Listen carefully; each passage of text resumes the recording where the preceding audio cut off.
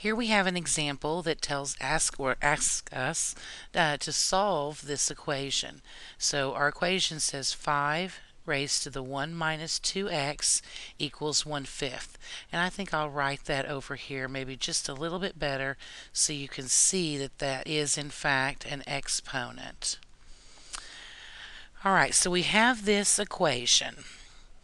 Now, the problem here is that we have trouble solving for x when it's in an exponent. I mean, you think about what we're supposed to be doing. We're supposed to be solving, which means we get x equals something. It's very difficult to get x equals something when x is way up in an exponent. So there has to be some way of dealing with that. Well, a while ago we talked about some rules, and we had one that said if a to the u equals a to the v, then u has to equal v. If the bases are the same, the exponents must equal each other. So if there's some way that I could get these bases to be the exact same thing, then I know the exponents have to be the same also. This is where all of your rules, your exponent rules, come into play. You are not allowed to add, subtract, multiply, or divide both sides by anything. You're not allowed to change this equation. You're only allowed to rewrite it. So let me show you what I'm talking about. Looking at these at the left and the right side, I can see that both of them are so close to 5. I see that. I see a 5 here and a 5 here.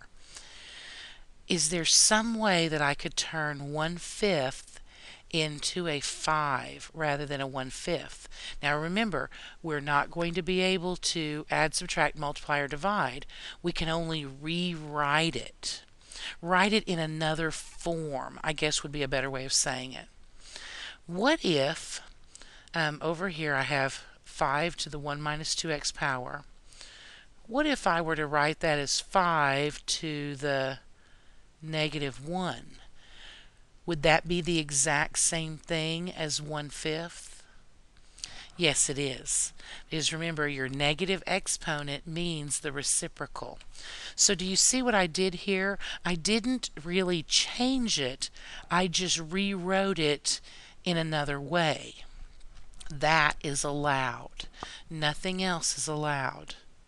You have to simply rewrite your number in a different fashion. But now, because of doing that, look, our bases are the exact same, which means our exponents have to equal each other. They have to be the exact same thing, otherwise this isn't a true statement. So that means 1 minus 2x must be the same thing as -1. And that's a simpler equation to solve. So I could move my 1 over, which would give me -2x equals -2. And then dividing both sides by -2, we would get x equals 1. Now we could check this. We absolutely could.